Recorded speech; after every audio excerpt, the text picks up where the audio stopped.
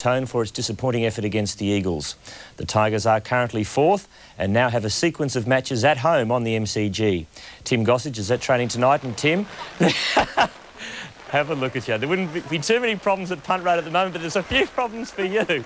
You would not believe what's happened here at Punt Road. The players have gone inside. I'm left out here.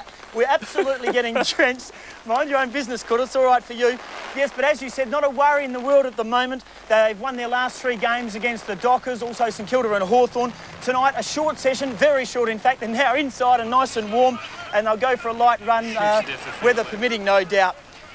Not on the track tonight, Michael Gale, Greg Deere and Stuart Wigney. They have been given the night off and they are inside nice and warm at the moment. Some good news is for the Richmond fans is that the May 6 game between Collingwood has officially been transferred to the MCG.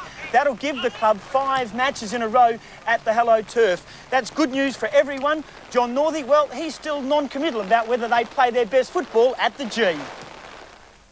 Well, we're not sure. When you're really growing up in football, and that's what we're doing, I feel, you know, it's hard to say which ground suits us. I mean, Waverley over the last few weeks has been tremendous to us and has been in the past.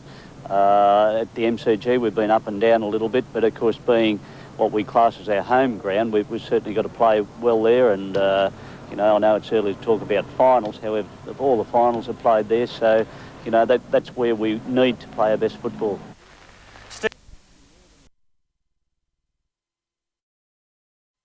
Thank you, Pete, and good evening. A memorable day for